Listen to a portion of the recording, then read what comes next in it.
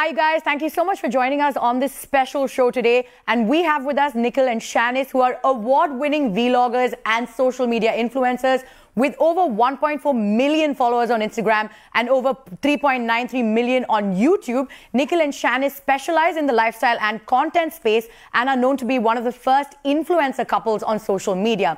Now, apart from raising a tiny tot, the two of them have been supporting and helping each other flourish in their respective careers. On our special initiative, Future.Female.Forward, they're both here with us to discuss how balance and parity in equity-led relationships can help in exponential growth in their career. Nikhil, Shanice, thank you so much for joining us on the show today. Now, Shanice, let me start with you. First of all, talk to us about how you started on this journey. And apart from just what you've been through and how this journey has been for you, talk to us a little bit about the challenges as well that you faced along the way. Okay, so the thing is, Nikhil was into social media right from the beginning, and I was into the acting industry, and that's when he pushed me. He's like, this industry is budding, it's going to grow quite a lot. So, you know, Shanice, you need to make a YouTube account. And I was like, no, I'm not making one. So he actually made an account for me, and he was like, you need to post. So I started posting with once a month, and then came Instagram. And on Instagram, Nikhil really, his channel boomed a lot on YouTube. And then I became his social media manager to get him brands. And at that point in the beginning, you know, influencers were considered really small on social media, and people used to be like, I didn't know, I'm not working with you and stuff like that. So I started by working as his manager, convincing brands to work with him. So in the beginning, social media was not as big as it was. And to tell someone, they used to ask you, so what do you do? You know, like what's your work profile? And we used to be like, we are YouTubers. And it was so weird or awkward saying that, because we're like, kya YouTubing? What YouTubing? What do you do exactly? So it used to be really difficult, but I think somehow it feels so great that all the challenges we faced and everything, today it's all worth it. Absolutely. And the whole world recognizes social media influencers as something really big. And today when you ask anyone like what they want to be, they would say they want to be a YouTuber, they want to be an Instagrammer, they want to be a social media influencer. Absolutely. So it makes me feel great that we've reached here today after all the challenges that the beginning influencers faced. Yeah. Absolutely, because everybody today, if you ask them what career do you want to choose, a lot of them will say like influencer is something that they want to do and want to be, right? But what was that shift like for you from acting to like becoming an influencer? Are you able to balance the both, or is it something that you've put on the back burner and vlogging is something that's your main thing now? Yeah, so I actually put it on a back burner 5 years ago. I really loved acting a lot, but I was also studying back then. Right. So for me, it was a little difficult. I would skip college to go on sets and shoot a show. But then when I started YouTubing, initially to me it was like, yeah, what am I doing? I'm listening to Nikhil, what am I doing? This is not something that I enjoy or comes to me naturally. Like for him, it's so natural. And for me, it wasn't. But then initially, as I kept giving my best and trying more harder on that platform, I realized that this is something I really want to do. Like, you know, I don't have a call time, like a time pe pahunchna or something like that. I could go whenever, I could shoot in my house and in my convenience. And I started enjoying it so much that I was like, I don't think so. I need to act. If I want to act, I can just make a own skit and put it on YouTube. Literally. And show my talent of acting there as well. So I was like, okay, I'm going to quit and I'm going to take YouTubing into full time. And that's how it is right now. Okay. But now I think as a social media influencer, we are offered so many opportunities to act, you know, maybe in an advertisement or in many other things. So I'm balancing both right now, but I think that very soon, because my baby is really small right now, maybe in a year or two, I want to get back to acting professionally as well. All right. So right now you're doing a balance of all of it. Also, you managed to convince her to go from acting to being your social media manager to then becoming an influencer self. So Nikhil, take me through your journey. How did you start on this journey to become an influencer? And what were the challenges that you faced? Were they quite different from hers? What were your challenges along the way? So it's a long story. I'll try to keep it short. When I started, of course, no one used to take us seriously, as she said. When someone asked, what are you doing? I say, I'm making a video. For what? For YouTube. What is that? And to be precise, she was not just my manager. Even I was her manager. So, you know, in order to make you look big, that's why she used to say, I'm his manager. Because people take people with managers seriously. Absolutely.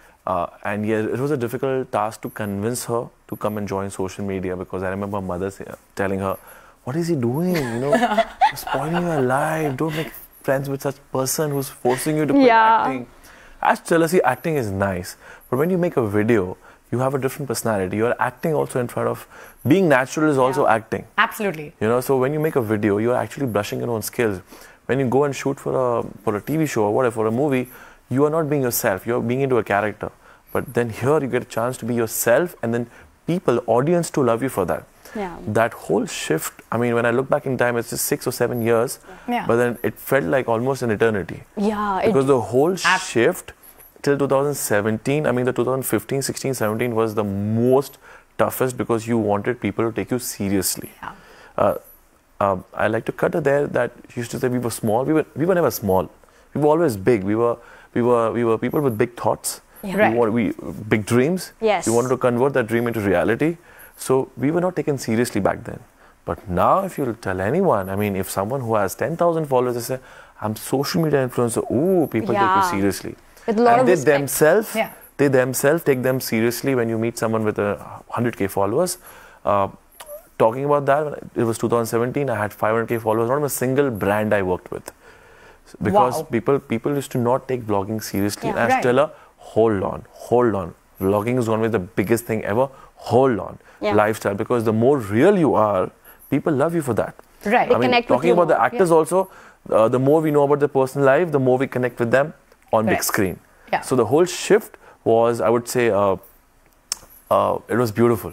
Yeah, right. Challenging but beautiful. So the biggest challenge you faced was that people were not taking you seriously, and that's true because back then everybody didn't know exactly what vlogging was or what influencers were.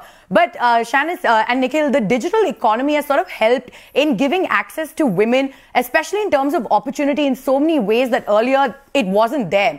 So, however, we still see that even as influencers, right, the digital gender roles are very strict. You'll see women doing certain things like, you know, either lifestyle or food, and you'll see men doing all the things on finance and motivation. Do you think that this has changed? What has your experience been? Do you think that these gender biased roles are now slowly getting removed on social media? Shanice, we can start with you. I think that in the beginning, there was a lot of inequality in terms of that women are supposed to do a certain kind of thing and men are going to do this. So like men were doing comedy and then the bike riding and different stuff, and women were sticking to like beauty or, you know, being a mom and makeup and all that content. But now I think there's so much equality, and thank God the audience is very, very supportive. Right. So now women can do whatever they want to do, and they know that it's going to work out for them. And same goes for men as well. But I think that women today are taking over completely.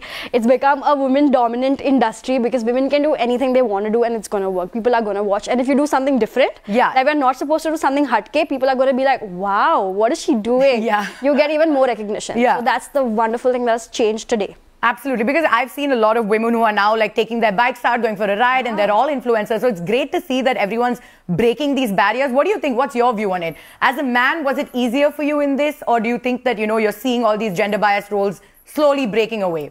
I would say there was never an equality, because men, we were always trained to go out and do something to make bread and butter for the house.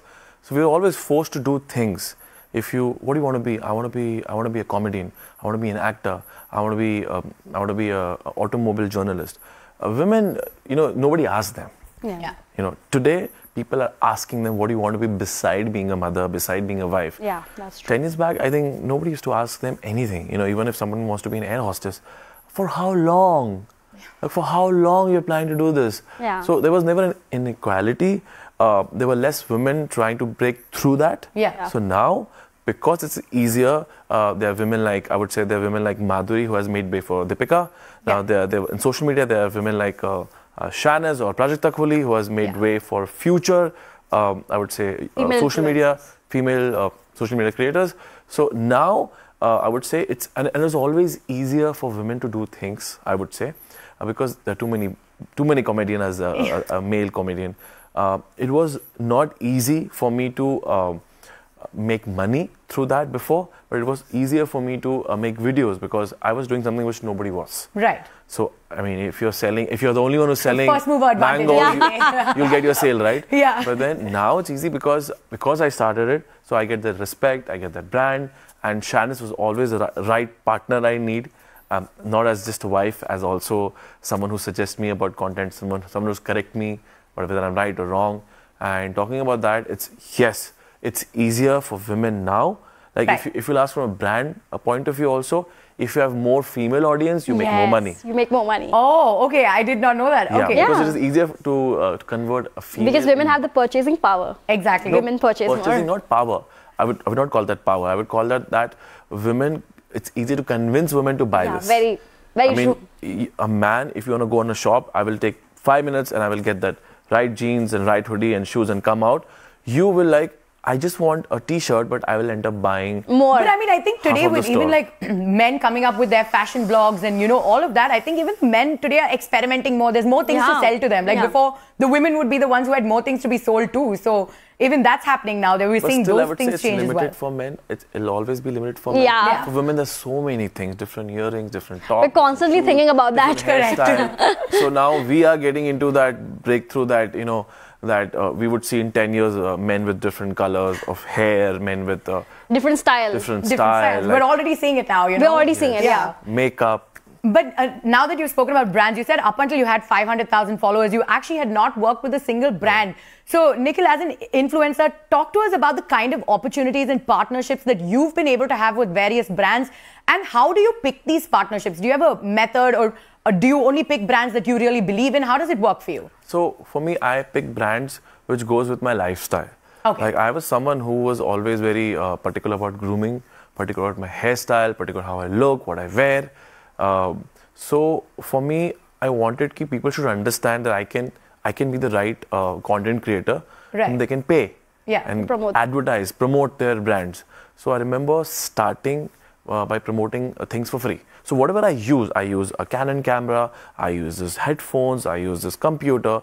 So I started talking about that particular product, because when I used to get calls, we want to make you, we want that 2 minutes script, sketch. I said, I'm not a comedian. I'm a vlogger. How will you do that? So I told Shanice, you know what? It's high time that I need to start doing my own stuff, whatever I have, because I'm a user. So I started promoting my motorcycle, my camera, everything, whatever, my shoes. I used to go for Linking Road. She used to make videos, and I also okay, I got this 1,000 rupees pair of shoes. And then people started noticing that, oh, this can work, they can promote. And I used to lie that, I got paid. So when you lie, fake it till you make it, right? Yeah. Fake it till you make it. Finish. So that's what you did. That's what I did. Up until you got all these partnerships that you do have. But Shanice, how has your experience been? How do you choose who you want to collaborate with? Is gender equality something that's on top of mind when you choose the kind of brands that you sort of collaborate with? Is that something you want to tell your audience or talk to them about it? So basically, I feel like in this industry, right, females are offered more paid opportunities as compared to men. Right. Like they are offered as well, but we get a lot more because so many brands like beauty brands, makeup brands, hair care brands, all of them want to work with women. Yeah. Like I said, because women, we always think what our next purchase is going to be. It's always running in our mind. So we're offered a lot of opportunities. And for me, whenever it comes to choosing a brand, I always make sure that I tell them, please send me your products beforehand, at least a month before, so I can try them. I have said no to so many brands who've offered so much money, and sometimes they get offended that why are you saying no? So when you say no to the brand, what is the reason for it? Like, what are the things you look at while you're picking? I never say that on camera because, it can be very offensive to the brand and it's not fair. So the thing is, the reasons of saying no is because I didn't like their product, the quality, or the brand doesn't stand for what they're saying. And it didn't suit my skin or my hair. And I know that if it's not suiting me, I cannot recommend it to somebody else. Correct. So those are the pointers that why I say no. I say no, I'm sorry. Like, I would have loved to work with you guys, but this just doesn't work for me. And I've got like immense backlash for it as well from brands. But I just think that if you are true to your audience, you're gonna grow, and that's the trust you have to gain with your audience, right? Right. So staying true to your audience is key at this point. Yes. But are you seeing a shift in brands as well? Are they taking more cognizance towards gender parity and gender equality? What has been the experience you've seen? So we'll start with you, and then you can also talk to us about I think that the gender parity has really grown in the industry these days. I feel like now brands are being open to working with everyone equally, be it men or women. Like even for makeup, before we used to see only women promoting it. But now there are so many men, and it's normal to wear makeup. I think it makes you look more groomed, more presentable on camera. Absolutely. So makeup brands are okay. If this guy who wears makeup, we're going to work with him. And that's so nice to see. I feel it's so welcoming to new creators, because there are so many guys who love to wear makeup or love to, just style themselves very nicely in a fashionable way. And I think brands being supportive of that makes the industry more welcoming to new people. And when a person sees a creator doing that, they feel, oh, I can do it too, and it's normal. So I just love seeing that. So normalizing makeup or different fashion styles on people, for sure. So what about you, Nikhil? What has your experience been with this? Okay, so 10 years back, if you'll ask anyone that you'll be getting paid to promote a shampoo or a lip balm, people won't believe you. Or if you'll tell a girl that, after 12 years in 2010, a woman will be reviewing a car or a motorcycle, you won't believe them. Yeah. Because you're like, I don't want to watch a female review and buy a car, I don't want to watch a male using a shampoo or a lip balm and go and buy it. We just want to believe in that ad, that silky, soft ad, and buy it. But now it's more natural. So I've seen a shift not only in the female segment, also in the male segment. Right. So males are, of course, promoting. You will see in 2-3 years, people will be promoting makeup because makeup is all right, I mean, heels were invented for men. Yeah. And then females started wearing it. Right. So high heel boots and all that, it'll be more common. It'll be more, so it's, there's a big shift. I'm seeing people are being more open about it. Yeah, so social media is helping breaking those barriers, and where at the one point this stereotypes. was only for a man, and at one point it was only for a woman, but now it's all Also talking about the wigs. Yeah. Earlier, people never believed in wearing wigs. Now, girls are wearing wigs. Boys are wearing wigs. Yeah. I mean, I tell her sometime, I need to wear wigs. You don't need it. I said, I don't want to color my hair. I want to wear wigs. So, like, few years, probably. You probably need it. Yeah. Okay, now I want to get back to, talking about your journey so far, which has been super interesting because as you said at the beginning as well, that you helped and pushed Nikhil into like sort of pursuing his career and sort of getting bigger and become the influencer that he is today. Yes. Obviously, it's also his hard work, but you've also been there to support him along the way. So talk to me about how the two of you support each other and maintain gender equity within your relationship. Okay, so this is something that plays a very big role in our relationship. Like, all this while we heard that women go on maternity leave, right? Right. But Nikhil went on a paternity leave and he was there supporting me the whole time during my pregnancy. And I remember, Nikhil, I have this brand that needs me to make a video. How do I do it? He used to be like, don't worry, I'm taking care of the baby and you go shoot and you post. So this has been always, not only since we got married, but right from before, Nikhil has been a very supportive friend, then a very supportive boyfriend, and a very supportive fiance as well. And he used to always push me and he used to say, Shanice, kuch aisa nahi hai ki only men have to work, even you go ahead and you do it. And sometimes he also jokes about it. He tells me, I will love to be your manager, ki you grow and reach all the heights and I'll sit at home taking care of the kids. I don't have a problem because women are the future of the world. And so I feel so nice that I have a husband who actually supports me and is just not acting on camera. Which is great. And also, like you said, you have a little child now, and the roles have always been the mother has to stay at home and take care of the kid, and the father's going out and make the bread and butter. What's it like? How do you divide your roles in the home today? Okay, so to begin with, I was the one who used to do hard work. So I was the one who was an engine, but she was the one who was a steering. She used to guide me where to go, how to do things. Yeah. So I figured that out that, she's capable of doing so much. She's a smart girl. I mean, she's a smart human being. That's why you married me? That's why, Really? So that's my move. Yeah. I made a very smart decision. So I remember he secured his future very well. I secured my future. So, I tell her, and there are so many men out there, they just don't say it. I mean, if their wife will bring money in the house, they're like, you know what, I don't mind cooking, I don't mind staying back, I don't mind taking care of the baby. There's so many men, they just don't say it. Yeah. But for me, I said it. Yeah. I said, you know what, Shanice, you work.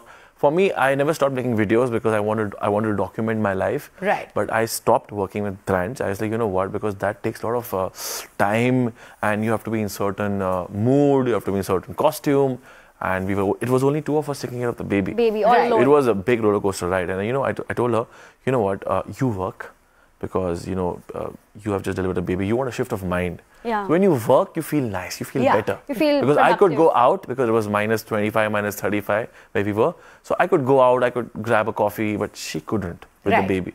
So I used to tell her, you know what, you go, you do stuff. I still tell her, go party. We were in Goa. There was a big party of all the social media influencers. You know what, I'm not a party person. I've done enough in my college days. Right. And for some reason, I don't get that hit when I go for the party. I don't drink, I don't smoke. But I tell her, you know what, she's a good social person. For me, if I go, I'm that man who will just hold Pepsi and I will just stand in one corner. Introvert like that. And I will not talk to anybody. Even if they know me, even if, hi, how are you? It's good, right? It's too loud, and I understand. She's the one who'll go, dance, make a move, and, talk to everybody, make everyone dance. She's the one. So right. I'm pretty sure she likes it. So tell her, you go. So that's how we divide work. We don't consider, oh, it's your baby, or it's my, this is just a mother's job or a father's job. But Nikhil is there is equality within the relationship. Yeah, a lot of but I need to tell everyone this, that it's for a man it's more difficult to take care of a baby, because we are not a natural instinct. It's not a natural instinct, and Fair enough. Mentally we're not that strong. So it's a good thing, if I'm not strong, I want to do it. Yeah. Like how people say, oh, it's a men's world. No, I want to see how it feels. Yeah. So for me, okay, this is a woman's job. I want to see how it feels. So it's very difficult. He's always like that.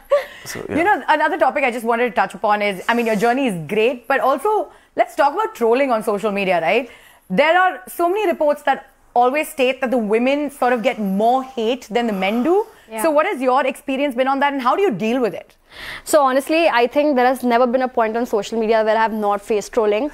Like when I began, I used to be really slim, and people used to say, what, you don't get food, you're this, you're that. And then when I put on weight later on in my life, people used to say all sorts of bad things. I've got DMs saying the most rude things to me, and most things that I would almost have a breakdown. I've cried so many times reading the trolls.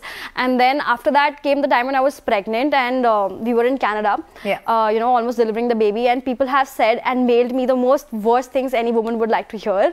Like, I've got mails literally telling me that your baby should die in your tummy, and you're not a nice person, may you die while delivering the baby, and stuff like that. And he used to tell me, no touching social media, no reading mails, no reading DMs.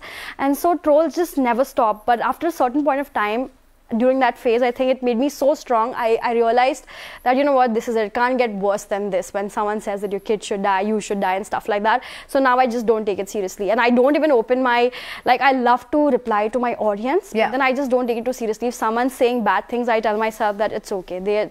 I'm doing way better than them in life, and they just want to bring me down, so they do it. So I just... And at some point you have to learn to switch off, otherwise these comments just get worse and worse. You have to, yes. But what has it been like for you? Have the trolls been kinder to you than they have been to her? No.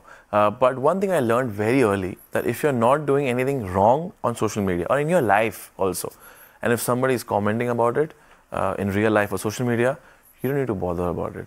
I used to tell her one thing, that if people are... So I became immune to trolls and hate way early. Yeah. I used to tell her one thing.